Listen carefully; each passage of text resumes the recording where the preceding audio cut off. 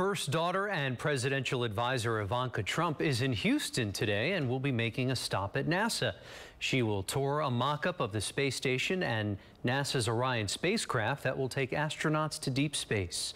Channel 2 space reporter Ryan Korsgaard joining us now live from Johnson Space Center. Ryan, good morning.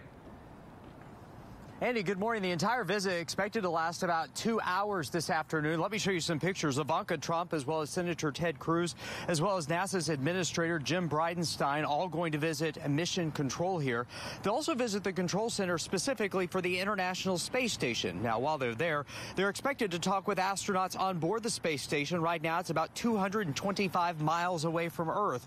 They will then check out Orion. That is the spaceship that is designed to take us back to the moon. Lastly, they will meet with local high school students. They are here working with NASA engineers on a robotics competition. We will show you all of this today at 4 o'clock. We're live at JSC. Ryan Korsgaard, KPRC, Channel 2 News.